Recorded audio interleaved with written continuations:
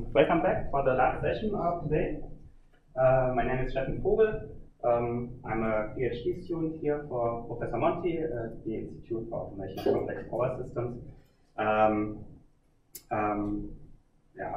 studied electrical engineering, but with a focus on computer engineering. So I mainly do here at ACS software development, maintenance of our real-time simulators, developing our own real-time simulators, and so on. So I'm mostly in a supporting role for my colleagues here. That also applies for the RESERVE, where we have a work package 4, in which we basically do a lot of real-time simulations to validate and test the new control schemes which have been developed in the work package 2 and 3. So that's the voltage control and frequency control. In the presentation today, I'm going to cover the basics of real-time simulation.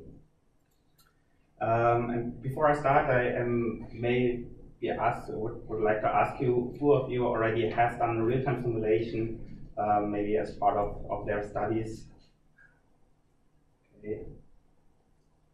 Good. I think for maybe the first 10 or 20 minutes, I probably will cover the basics, so that's nothing new for you. But later on, I will cover some examples, how we use real-time simulation here at ACS and also in RESERVE. So I will cover why do we do real-time simulation, when does it make sense to do real-time simulation, and when not. I think that's a very important distinction which everybody should keep in mind if you consider doing it. Then I will cover some of the simulation tools, the commercial ones which exist. The main 3 vendors I will cover, and then I will talk a little bit about our own simulation tool, which we developed especially for RESERVE. So that's a software tool which we released as open source software, and it has been started. We started to develop it just for RESERVE, but now we are planning to continue to that development, and then I will go on to the RESERVE examples and some other examples we did at ACS here.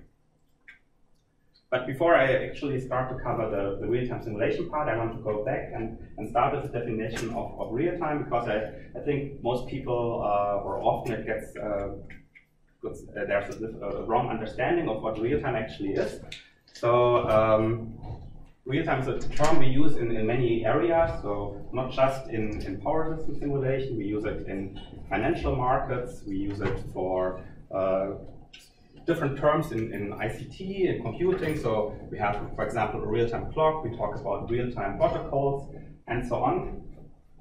But all of them, they have one thing in common, and that's the definition. A system is said to be real-time if the total correctness of an operation depends not only on the logical correctness, so in our case the simulation result, but also upon the time in which it's performed. And then there are there's a classification which is quite common, where we classify real-time systems in hard real-time, firm real-time, and soft real-time system. The hard real-time system would be defined so that missing a deadline during the operation of that system causes a total system failure, which could result into death or harm of people, or for example, in our case, invalid simulation results, or even worse, we could, for example, completely destroy some hardware or some devices which are involved in the simulation. Then there's a definition of firm real-time system, where infrequent deadline misses are tolerable, but degrade the system's quality of service. But the system still could go on to function and would just result in a degradation. And a soft real-time system is defined as the usefulness of a result degrades after its deadline, and thereby degrading the system's quality of service. So by that definition, we basically can say that real-time systems are not fast. It's not what we say by the definition. They are also not more accurate as a non-real-time system. So I thought maybe we should come up with a few examples of real-time systems to get a better understanding. Somebody of you maybe has an example for a real-time system? which is maybe more a bit outside of the common understanding. Yeah? Maybe it's a bit long to explain the example, but we have a distribution network where we work, 11 kV, and sometimes we have a limited number of nodes over this network. So we use the simulation to extend the size of the network by having a distribution network of more nodes, maybe node 34, which is from IEEE, and we integrate to actual network, which is a distribution network, and then we do the experiment as a power hardware in the loop with I think that's already a very specific example for power system simulation. I thought about also, for example, an aviation system, an aircraft has real-time systems in their controls that I would, for example, classify as a typical hard real-time system, because if that controller fails, we would maybe have an airplane crash, as just happened a few weeks ago again. So that's definitely a hard real-time system. But for example, we could also have a video game, or let's say a video player. Video player in itself, we could also define as a real-time system, because we want to show basically each frame of the video image or each frame of the game experience at a periodical interval. And if for some reason my system on which I run this game gets interrupted because it thinks we need to do Windows updates or something else, then we basically have some degradation in the system's performance. Maybe the video is lagging a little bit, but that's also still a real-time system. Or maybe an example from a totally different area. If I think about myself, I know I currently have to write a paper, and there's a deadline next week or even in a month. So I'm also in myself a deadline. I know a real-time system. I know I have a deadline. So the deadlines can even be quite long stretched. So we are not talking about a specific time frame, not seconds, milliseconds, microseconds, or so on. The real-time system by itself, the definition could also have much larger time spans until we have a deadline. Okay, so then the next question is, why do we want to do real-time simulation? What kind of advantages are we hoping to gain by doing that? And the reason is mainly because we want to reduce risk during the product development or deployment. That's why we basically combine real-time simulation with existing methods of product development. Most of the time, we cannot test the real device in a real grid. But if we think about, for example, a PV inverter, it would be quite hard to test this in a real grid, and because we, for example, would not see all the different corner cases or fault scenarios in a real grid. So if we think about the traditional model-based design workflow, this V cycle here, we usually start with a requirements definition and architecture, and then we basically start by doing maybe offline simulations. So everything just maybe on Simulink on a workstation. And before we basically had real-time simulation as a tool, we would probably have been stopped somewhere around here with our simulations. We would have finished the design of the system, and we then would start the implementation of a prototype, and we would hope that everything goes along. And here, basically, real-time simulation can step in and basically so that we can have a transition from offline simulation and then actually test the system with a real prototype together.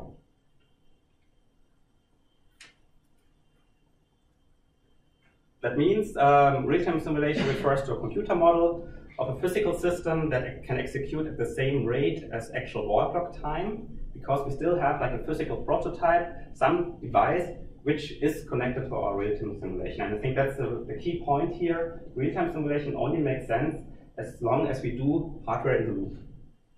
Because if we don't connect any real devices or any real signals to our simulator, we could do the same thing, the same simulation also in offline, and we would maybe be even faster or slower, it doesn't matter. But real-time simulation in itself is only really useful if we do hardware in the loop. By hardware in the loop, I mean that we basically decouple our system in two parts. One is we call rest of system. In a power system, that's usually then the power system, maybe a microgrid. Then we have some kind of interface in the middle, and on the right side we have hardware under test, which is usually the product we are developing, for example, a PV inverter.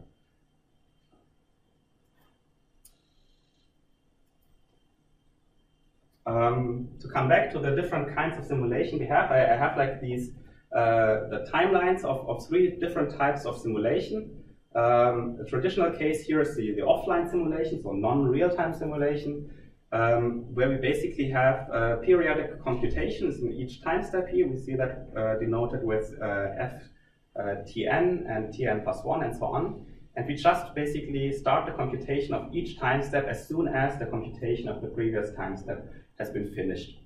That could result in a case where the simulation is actually faster than the execution of the simulation is faster than the time frame which we simulate. We see that here. So the execution of a time step t to tn only takes maybe half the real time. So we basically get an acceleration. But we could also have it in the same, the other way around, where the computation might take longer than the actual wall clock time. I can give two examples here. The first part we usually see in systems where we have quite large time steps. So if we maybe want to do a study where we simulate a power system over weeks, days, or even years, then the time steps are very large usually, maybe minutes, days, or so, or even larger. And the calculation would usually be faster, so we get an acceleration because we cannot wait for a simulation of 1 month to actually take 1 month. And the other example we see usually if we want to simulate systems where we need to use really small time steps, such like, for example, power electronics, where we have inverters, which we really need to simulate with time steps in the microsecond range, and then the computation takes longer, and we actually need to wait longer. And the real-time simulation part is the last part about which we are talking today here. Here, we basically introduce an artificially idle or wait time, so that we basically start the computation of each time step when the time has come, according to our wall clock. What do we need for, what are the typical components for doing a real-time simulation? It looks a little bit different from the typical offline simulation where you just use your workstation. The real-time simulation extends this in a way that we still have our workstation. The workstation is there to run our modeling environment. That could be Simulink or Plex or something else. And also a runtime simulation, which we then use to basically start the simulation and monitor the simulation, which is then executed on a real-time target. That means the actual simulation is not executed on the workstation anymore, but on this specialized hardware. I think most of you have been yesterday in our lab, and there you've seen the simulators. They're quite big. They're special hardware. They are optimized for this real-time execution to basically guarantee that this calculation never exceeds this deadline here. As I said, real-time simulation only makes sense when we can connect real hardware and do a hardware in the loop test. And for that purpose, we need an I/O interface to actually connect our hardware. Because if you think about an offline simulation on our workstation, my laptop, I might maybe have an audio jack, but that's it. So we use some specialized cards in these simulators. These are most of the time they are based on FPGAs, field programmable gate arrays, about which I will talk later a little bit more. And they allow us to have an interface to the real world, but still on a signal level. So with signal level, we are talking about analog or digital signals with a range of maybe plus minus 10 volts. So that's still not an I/O interface which we can use to connect, for example, a PV inverter in case we do the so-called power hardware in the loop, where we actually operate at power levels. There are different types of hardware in the loop simulation. The ones where we need the power amplifier for, that's called power hardware in the loop. There's There's also the controller hardware in the loop, where we basically try to strip everything away which operates at power level, and we maybe just interface the controller of a PV inverter with our simulator, and then we keep the simulation of the switching devices inside the inverter to the real-time simulator. So most of the time that's actually a lot easier to handle because it's much less dangerous. If something bad happens, usually we cannot even break our I/O card. We just would get wrong results, maybe, but that's it. Doing power hardware in the loop is a lot harder, actually, because we always run in the danger of having an unstable system, because these components here, the power amplifier, the hardware under test, could become unstable because all of this I/O conversion, the amplification, has an effect on the simulation. There's a delay, maybe a measurement error, and that can result in an unstable system. So every time we want to do a power hardware in the loop simulation, we actually need for each case to do an analytical analysis of the system, of the simulator, of the amplifier, of the device under test, as well as of the grid side, which we have in our simulator, to ensure that the whole system remains stable and we don't destroy our amplifiers or devices. And then there's also a hardware in the loop type, which we call software in the loop, and that's usually if we also can omit the signal levels and we just purely communicate between the simulator and some software. It could be a cloud application, some type of flexibility trading platform, or a control center. So if we just are interested in testing maybe the IEC 60150 protocol together with our application, we can rely on that, and then we just basically connect our software, our tools, via a network connection to the real-time simulator, and we don't need these I/O cards. Okay. If something is unclear, please feel free to interrupt me at any time. The next part here, what I said before, basically applies to other industries as well. Real-time simulation itself is not only used in power systems. In fact, I think the first users have been automotive, aviation, and many of the vendors not only have clients from a power system engineers as clients, but also the automotive industry. So everything I said before applies to all of these industries, I would say. And now I want to focus a bit more on the power system industry. And I will start with a brief history of simulation or testing. And it's still a relative new tool, I would say. So maybe started or really has become popular and usable in the last 20 years. But before that, we basically, people built just small downscaled version of a real power system and had analog circuits, basically not really simulate, but just to test how a large-scale power system would behave. Then later on, these analog simulators have been extended by partially digital control systems. So then you could still have your power system in a downscaled analog version, but you could use maybe a digital control system together with that. These are the hybrid simulators.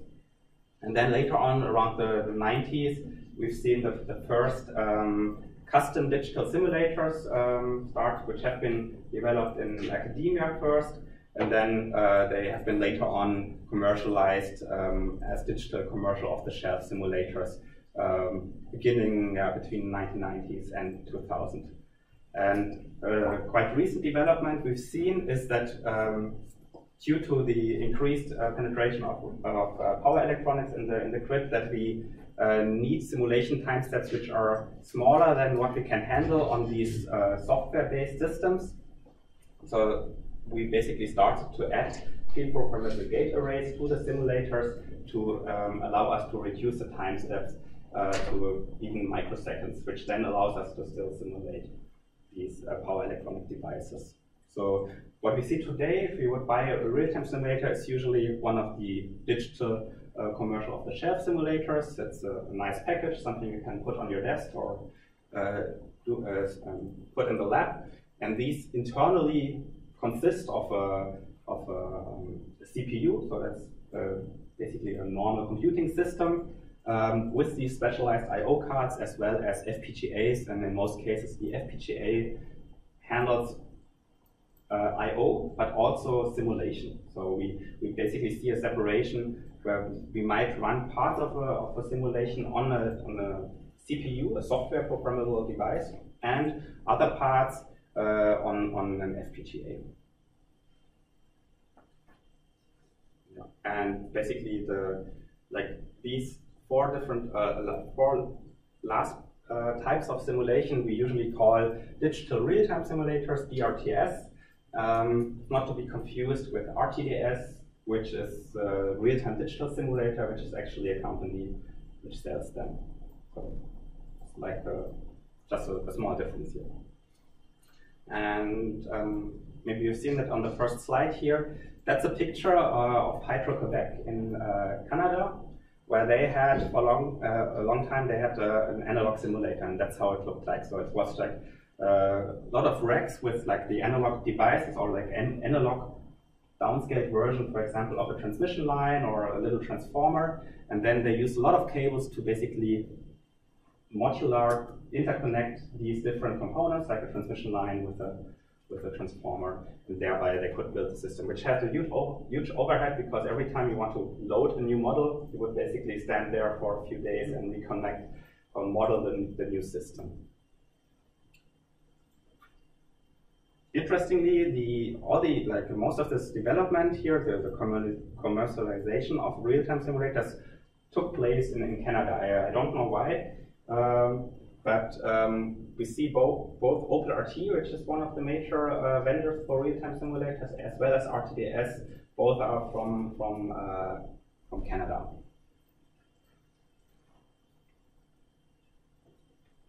Okay. On this slide here, we see a selection of simulation use cases. So applications or use cases where we would usually want to use simulation for studying them. And we see that they span over a quite large area of different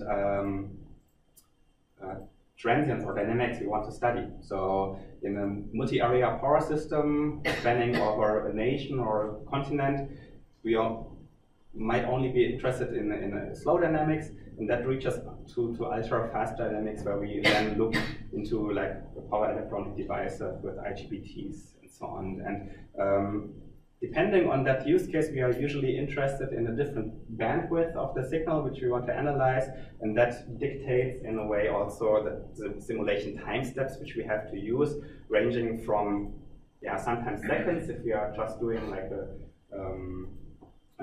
transient stability analysis or load flow calculations, up to microseconds, where we then do electromagnetic transient simulations. I summarized in my opinion, three major parts of or types of simulation in that table. So we have a load flow, which is basically just a static simulation, at one point in time. You get a single solution, so static phasor in that case, and we only get a result for the nominal frequency. And we have a transient stability analysis, where we get dynamic phasors, which we can update, and we can see the first time we can see a transience in a system caused by load changes or a fault. And then the most detailed version of a simulation we do in power system is the electromagnetic transient simulation, where we basically use instantaneous values of voltage and current, and have then simulation time steps between microseconds and typically up to 50 microseconds. What we use. And in terms of computational power requirements, which is the most which one of these three has the highest requirement, or does it depend on the time step? Yeah, it depends on whether you count the time step. If you say the electromagnetic transient simulation, because of the small time step, you have to do like a lot of times, like a lot of steps to basically cover some time. So that's quite computational expensive. But if you compare the amount of computation you need per time step, or the total number of computations. It's hard to say. I'm not really sure. Okay. It's the graph before. Yeah. Especially if you can see here, if we go into if we do our real-time simulation with electromagnetic transient, it becomes harder because we have the smaller time steps, the deadlines get smaller, the types of systems we need, it's much harder. So if we think about like a day ahead forecast or planning, we could still describe this as a simulation or as a real-time system because we need to finish the day ahead planning before the next day. So we have a deadline or a time step of 1 day, maybe, and we could still do that on a normal like PC on a workstation maybe. But for the electromagnetic transients, because of the small time step, that's not possible anymore. So we cannot use a normal Windows machine Simulink. It's not possible.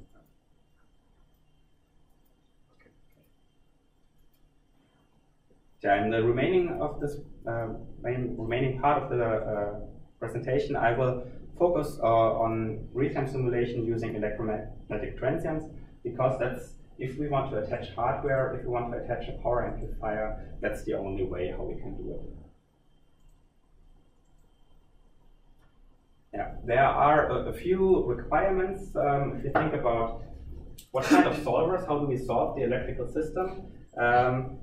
In a real-time simulation, we do that in discrete time. So we, as I said, we have these time steps, and these time steps have a fixed duration, so they don't change. We don't want to have this because we need to periodically make the measurements of the real signals, and we need to update the outputs. And the execution time of each time step must be deterministic, because if it's not, we basically don't have a guarantee that we miss the deadline. And that kind of also dictates then the kind of solver that we can use. So we cannot really use iterative solvers, because if we have an iteration and per time steps the solver does iterations until it's reached a termination condition, we basically can never guarantee that this termination condition is reached. So in practice, we basically see very simple solvers in real-time simulators. Most of the time, that's a modified nodal analysis, where we basically just create an admittance matrix of the system, and then the actual solving of the system breaks down to a matrix multiplication. So we don't have a lot of complex solvers here. That's the most commonly used part. Then I have a few words about hardware in the loop. As I mentioned, we have 3 different types of hardware in the loop. And yeah, I think most of that are already covered. Our hardware in the loop is the most complicated one, but there are also different ways. So we can use, if we think about hardware in the loop, we could have we could both simulate the device in the simulator, because maybe we don't have a full version of the device. Maybe we're still missing the controller, so we could use the real-time simulator for basically using for emulating this controller, or to do rapid control prototyping. Or maybe the switching devices are not fully, the switching hardware is not fully developed. And then we could implement that, or we could run like the rest of system in a simulator. So there are like 2 parts, two ways how we can do it. In a power hardware in the loop scenario, we would, on the left side, we would have our real-time simulator, which sets the voltage reference to the hardware in the loop amplifier. That's the part here in the middle. which then usually has its own controller implemented in an FPGA and controls either like a switched amplifier or a linear amplifier, which is then connected to the hardware under test part on the right side. And at the same time, because it's in the loop, you basically have to measure voltage and current on the interface between the amplifier and the device, and we have to report this back in order to close the loop. And all of that, what's happening here, basically, the FPGA, the sensors, they introduce a delay into the system and an error, maybe, which can cause the instabilities. And I made a very simple example here. If we just have like a super simple example, a voltage source and 2 resistors, and we want to decouple the system and basically have a real load here on the right side and then simulate the rest of the system in a real-time simulator, we can describe the system with the following transfer function, and we see that the stability of that system not only depends on the transfer function of the amplifier, but also on the transfer function of the hardware under test and rest of system, which is the main reason why you basically need to repeat the stability analysis for each simulation case. So it's not okay or not if we once analyze our hardware in the loop setup, the amplifier and the simulator. No, we need to do it basically for each model which we simulate in each device. Okay. Now I want to present a few of the commercial solutions. You think you have seen them already yesterday in the lab. I will start with RTDS. I think RTDS is one of the first companies who were started to sell real-time simulators. They're also, unfortunately, still one of the most expensive ones because they are so specialized and still it's not that widespread. These devices are really expensive, so we are talking about millions of euros just to buy these racks. But they are still state-of-the-art. In my opinion, my personal opinion for RTDS is that they are still a little bit not outdated, but the whole usability of the tool is still a bit hard. So you are dealing with like really old user interfaces. It's a very closed system. It's hard to integrate with. But still, it's for many people, it's considered a state-of-the-art simulator today. These simulators consist of these racks, and each rack can have multiple processing cards. You see that here on that overview. And these processing cards basically show us the inherent nature of a real-time simulator, that it's they are parallel. They are parallel computing devices. We have multiple of these processing cards in a real-time simulator in order to achieve the real-time criteria in order to finish our computation. If you do everything on a single processing card, we could in theory do that, but the processing time would be sequential processing time would be too long in order to reach the deadlines we need. So what we usually see, we have like a rack here, a lot of these processing cards, and then also auxiliary cards like GTIO interface cards, an FPGA card for simulation maybe. Sometimes we have a GT-Sync card, which allows us to synchronize the simulation to a GPS time, for example. And other like switches which allow us to do like simulations combining multiple racks. Okay. That's a figure which is a bit more complicated. I want to basically cover like the basic operation of a real-time simulator, what we are doing in each simulation time step.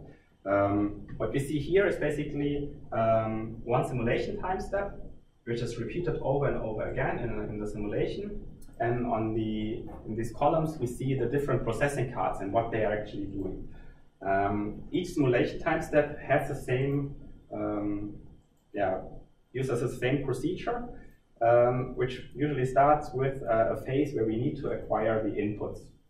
And we need to make sure that this sampling is always at the same time. That's why we're doing it in beginning of each time step. And then, basically, during the compilation and while we are starting the real-time simulation, the simulation tools have to partition the system, and they have to identify like small building blocks which can be computed independently. On the left side, we have like denoted with P, 1, 2, 3, 4, and so on, like small functions which we need to calculate in each time step in order to calculate the current injections for the system.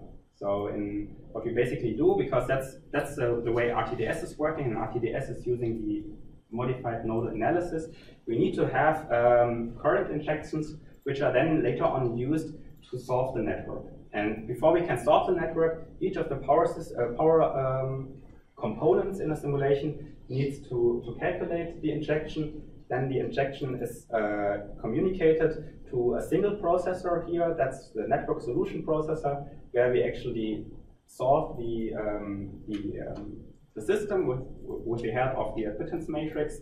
And once that's done, we basically get as a result the voltages for all nodes in the system, and these are communicated back to the components where they are of interest. So we still see that we can separate the components here over multiple processors, but there's still an inherently sequential part, and that's where we need to solve the network solution.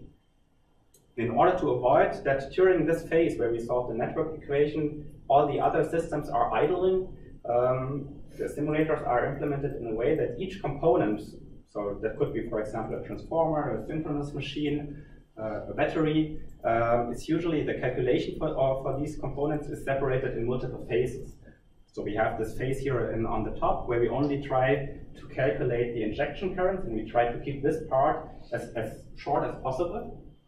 And then everything else, like solving the mechanical part of a synchronous machine, could be done later on in parallel while the other processor here is solving the network equation. And then we also have on the right side, at least for RTDS, they are doing it in this way, we have separate processors in the simulator which only handle a control system. So if we, like everything where we don't directly connect or directly influence a current source, we can handle as a control component, and they are solved also in parallel. And the most tricky part is basically this scheduling, how the simulators are able to partition the system and to identify which parts could be solved in parallel, and then basically you have to find a schedule which is optimal in order to reduce the total simulation time. Because if we could shrink this, if there's a way how we could make the whole simulation time step shorter, we could get a more accurate result because of the reduced simulation time, or vice versa, we could solve more components, more complex systems. That's one part. There are also other solutions because solving the network solution is a problem which the computation time of that network solution rises quadratically with the number of nodes we have in the system. So if we think about a system which has hundreds or thousands of nodes, the computation of that network solution would take too long. So there's one workaround where basically the simulation tools or the user, depends on the vendor, can try to partition the whole network topology in multiple subsystems. And then these subsystems are only coupled with transmission lines. And if the transmission line is long enough, the simulation tool can use the propagation of changes over that transmission line to actually decouple the system, and then we would basically have such a network solution not only once, but we would have multiple ones, and we could even more parallelize the simulation, and that's critical. And in my opinion, that's also the major point where these companies or vendors differentiate to which extent they can do this automatically for you, so just compile and run simulation, or whether you have to do that yourself and you have to identify like where can I cut my network topology, where is a transmission line which is long enough to do this decoupling.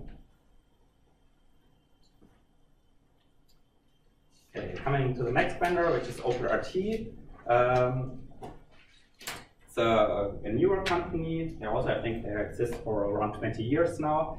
And they have a kind of different approach. So OpenRT not only covers power system industry, but also automotive and aviation. RTDS only covers power system engineers. And they started by using commercial off-the-shelf systems. So they started with like a PC running a standard Linux operating system, and then they tried to optimize that system for the real-time execution, added the I/O ports you can see here in the front, and so on. The advantage of that approach is that because it's a much more open system, they are using, for example, Simulink for the modeling. It's easier to extend if they have like a special application, a special I/O protocol or interface you need. It's usually easier to implement this on an OpenRT system. Downside is that the complexity increases. So you're starting to integrate like lots of different software solutions which are not just developed by OpenRT. There's like Simulink, you have the Linux operating system,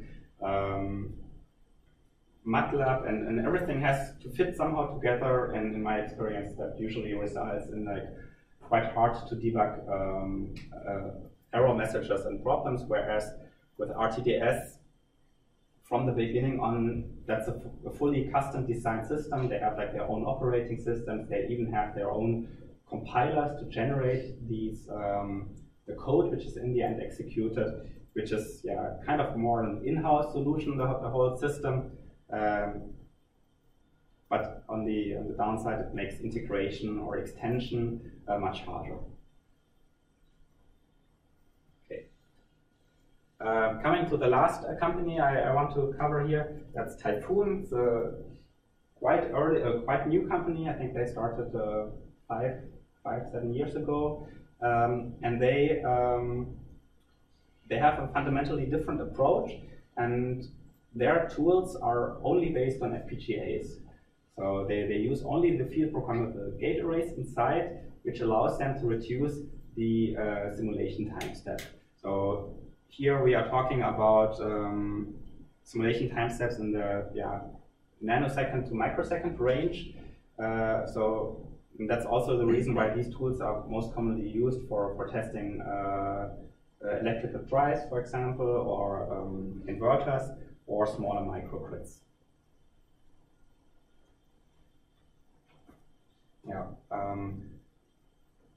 I mentioned it earlier, using the FPGAs in order to reduce simulation time steps is a trend we can see for all vendors.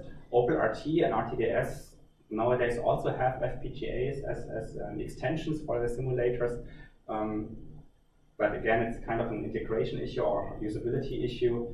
Adding the FPGA later, then integrating it with like a model which is running on a CPU is much harder because you start like dealing with different time steps. The simulation has the FPGA has a small time step, then you have like the rest of the system which has a larger time step.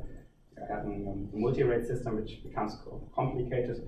Typhoon is in that regard easier because they say everything we do is only on the FPGA, and it's a more nicely integrated system. Downside here is then because of the FPGA, the capacity of number of nodes is limited, so we cannot simulate large transmission networks on a Typhoon simulator, for example. Okay, but I think in the last 10 years, real-time simulation has become much more popular in academia and also in development. I know, for example, Siemens is actively using real-time simulation for testing their HVDC products. So for testing large multi-level modular converters, they use real-time simulation a lot.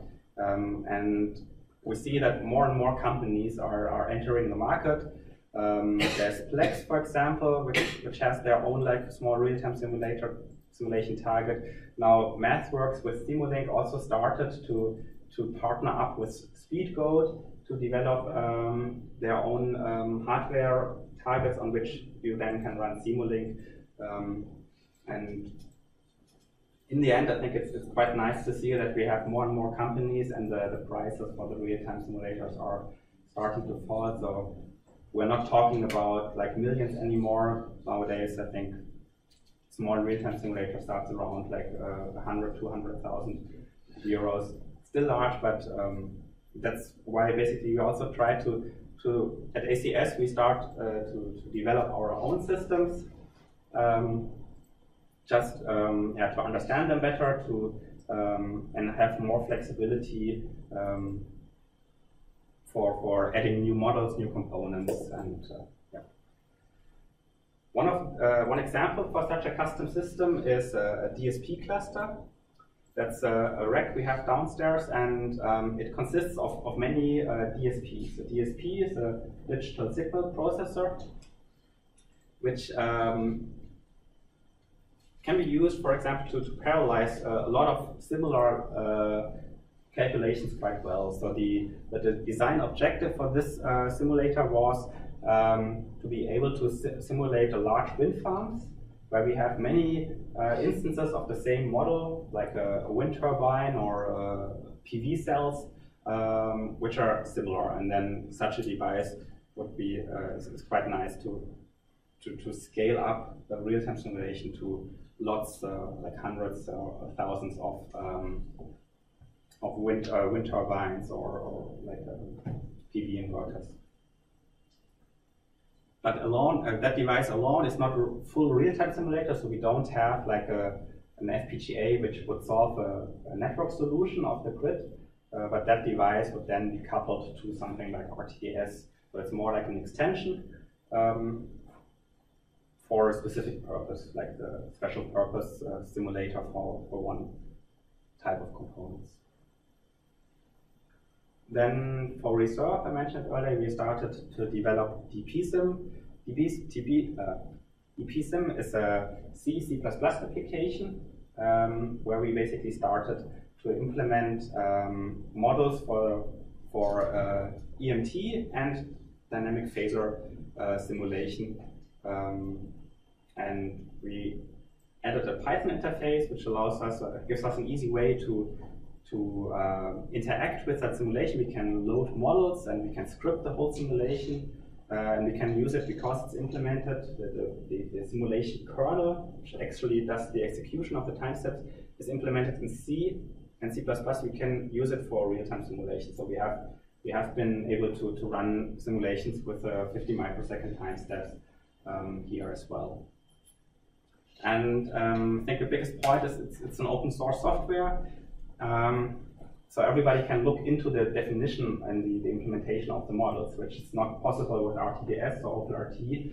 So actually confirming that the models which are implemented by RTDS and OpenRT are correct, it's a bit hard, or comparing them. If we want to transition from a RTDS to an OpenRT simulator, we always have a problem. So with DPSim, we tried to get rid of these problems. It's open source. You can look into the implementation of the models. And we use something called the Common Information Model, SIM, for describing the network topology and the parameters.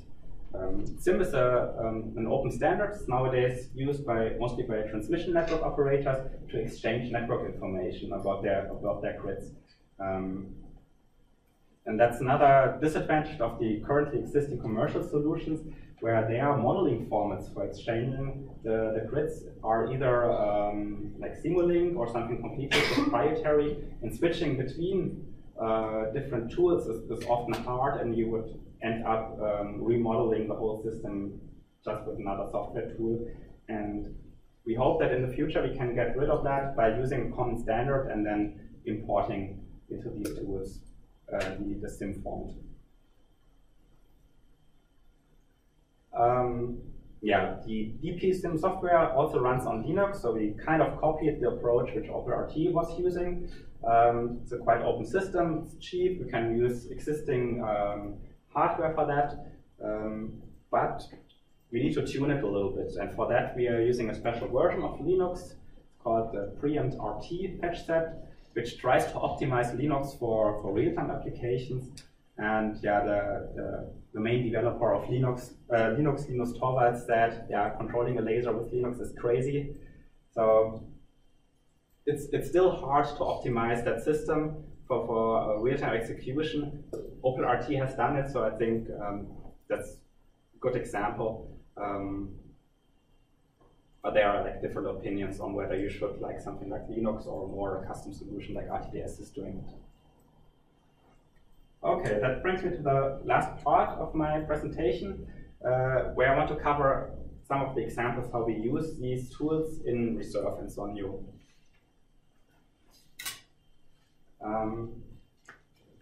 In RESERVE, we are dealing with a Romanian transmission network for frequency studies to test how the frequency controls, which are developed in Work Package 2, perform.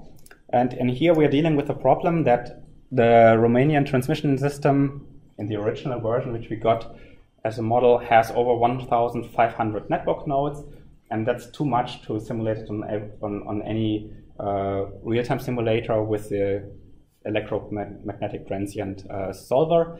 As an example here, we see these processing cards of RTDS, and even if we would combine the total computing capacity of our instance here, we would not be capable of simulating the complete Romanian transmission network in this full detail. We would need to make simplifications, which we would try to avoid. And one approach which we came up with here is that we can try to do co-simulation. So we are trying to couple multiple real-time simulation systems together, basically leveraging the existing simulation capacity from different universities or different countries. So in RESERVE, we are partnering with Politecnico di Torino, and they have an OpenRT real-time simulators, and we basically then can partition the system not only within a simulator, but also between multiple simulators. And that only gives us also the advantage that we don't have to care about data confidentiality issues, especially if we envision to run such a system for the simulation of the whole European grid. It would be quite hard to basically get a monolithic model combining all the transmission networks from all network operators in Europe. It's hard to get a detailed model. So what we proposed here was that we basically each country should handle the simulation of their grid, and then these real-time simulators are coupled into a pan-European simulation infrastructure.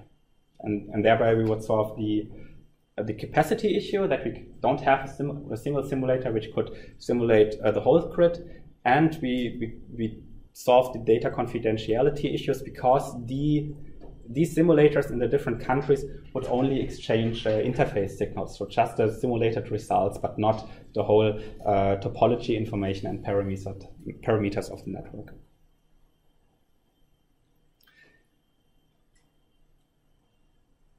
But of course, yeah, if we think about how we could couple such simulators which are located in completely geographically different locations, we have to deal with like communication latency. So if you just send like these interface signals, let's say I have a transmission line between Romania and Germany or somewhere else here to Italy.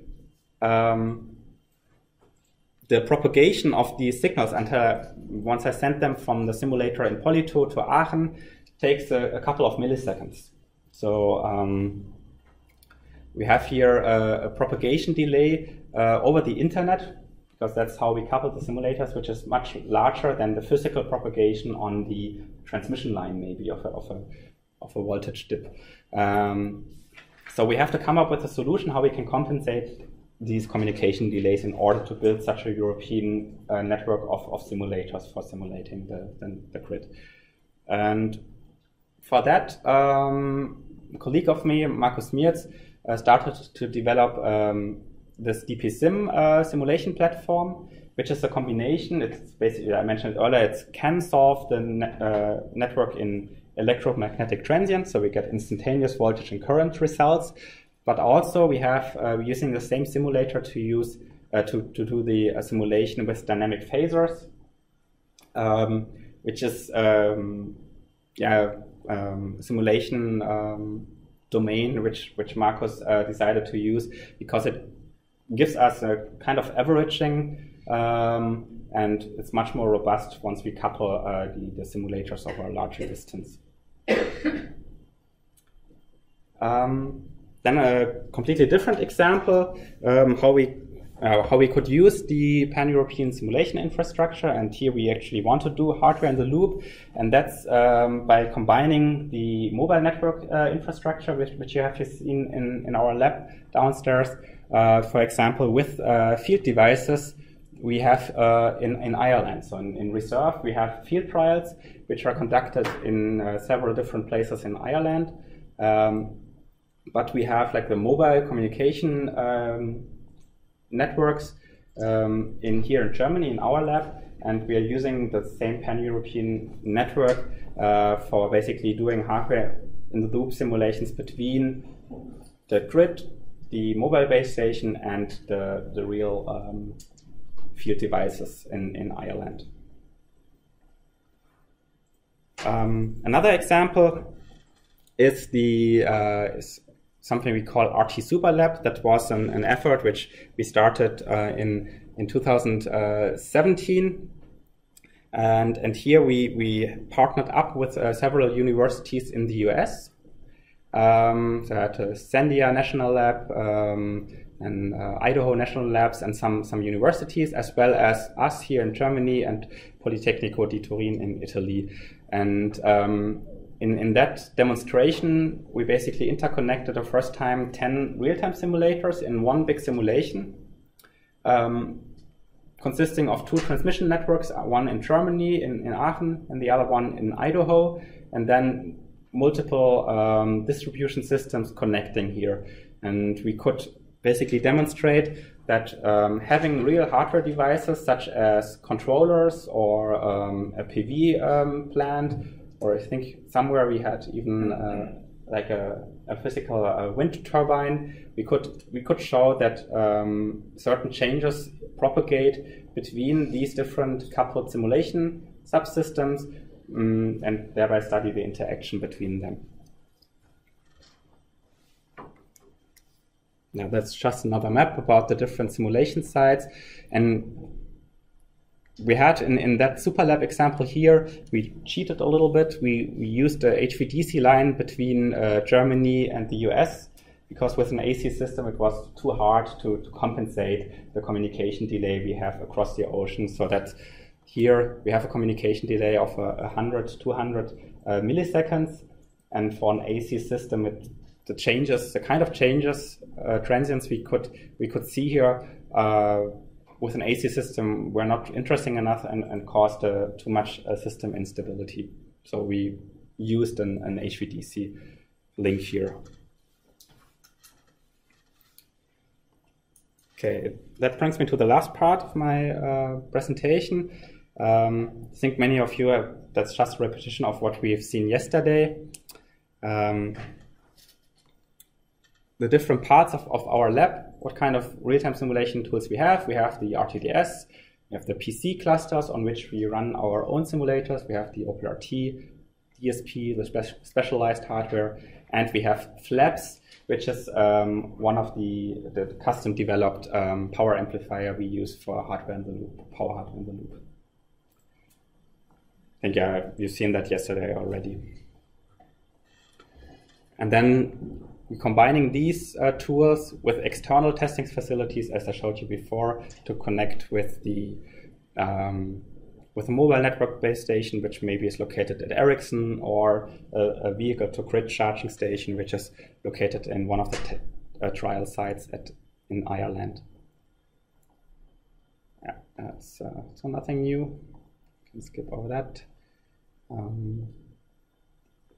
that was a quite early example, far before my time here at ACS, where we did hardware-in-the-loop simulations with our real-time simulator RTDS and the Institute for Building Climate, EBC, and we tested the interaction between a heat pump and the energy system. So we basically used the grid emulator flaps to connect the heat pump, and then at the same time we could see the interaction between the hydraulic test bench and the simulated grid above here.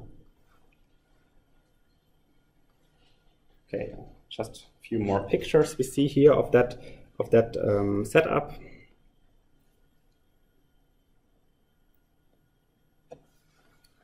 Okay. One other thing we do is we try to study the interaction between a communication system, ICT system, such as a mobile network, and the power system. So what you can do is you can combine simulators for communication systems, such as OpNet or OmNet++, NS3. You can combine them with a power system simulator, and then introduce artificial delay, packet loss, and see how the protocols like IEC 61850 or PMUs behave if such network impairments are applied.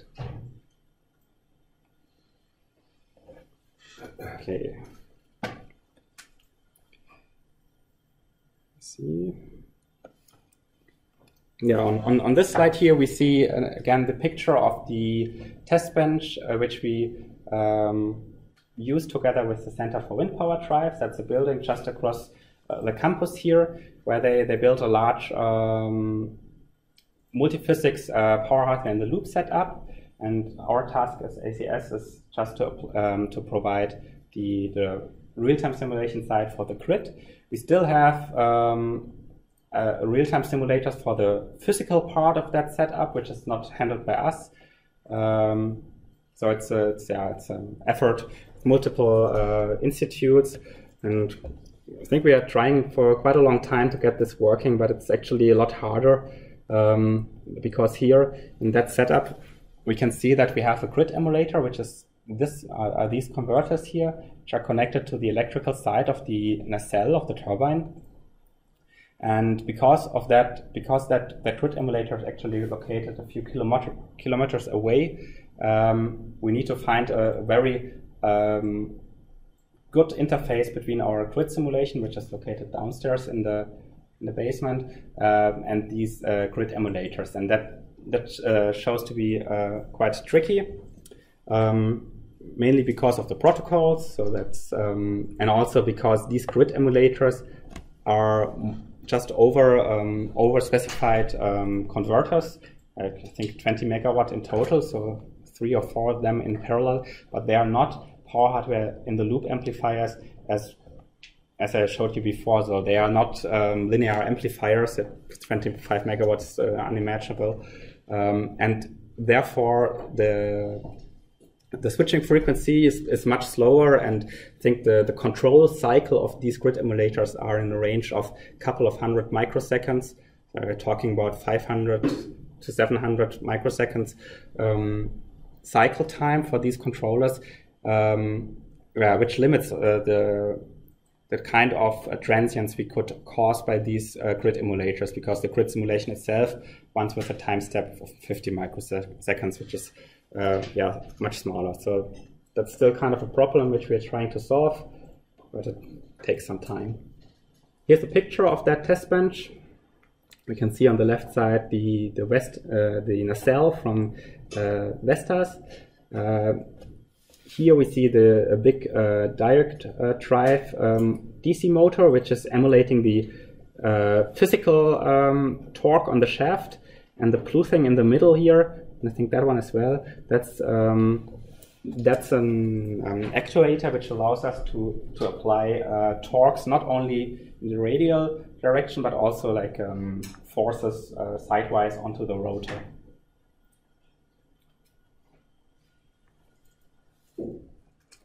Okay. I think, okay, that slide I wanted to skip. I think that brings me to the end of my presentation. Here are the conclusions. And